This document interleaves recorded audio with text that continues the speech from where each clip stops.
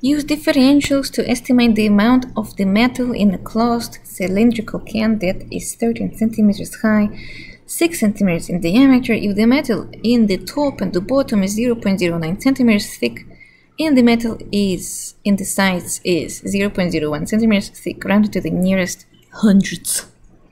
Okay, basically, remember the formula for the volume first. The volume will be pi r squared h.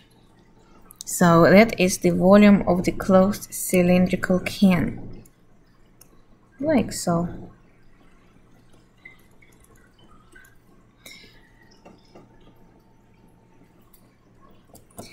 That is because we're taking the circumference, pi r squared, and multiplying by the height, which is h, like so, r. Now, let's use differentials to approximate the answer. dv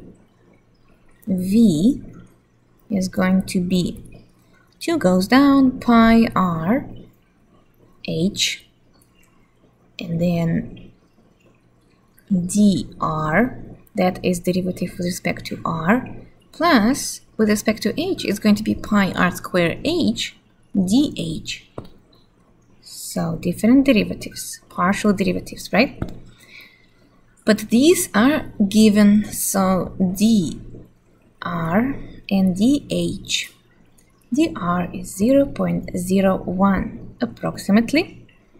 dh is 0.18.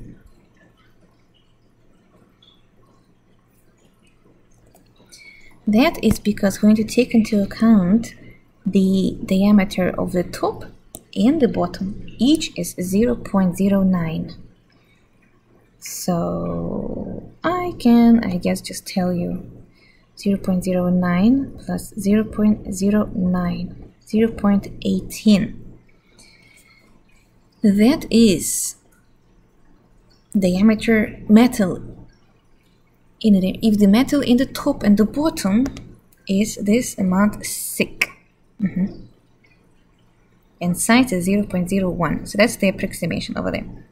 Now, other things are given. H is 13, right? Radius is given as 6, but not 6. 6 is diameter, so 6 over 2, which is 3. Let's plug everything we know. dv can be approximated as 2 pi. R was given as 3. H was given as 13. Well, R is 6 over 2. dr is 0.01 plus pi. R squared is given as 3, so squared. And then h isn't supposed to be here in the formula. That's a mistake because we're differentiating with respect to h, so that gives you 1. But dh is 0.18. If you simplify everything, it gives you 7.54 centimeters cube. And that is the answer, and that is the approximation of the volume. So that's how we used differentials to approximate a volume of the can with a given shape, and some kind of approximations of the thickness of the top and the bottom and sides.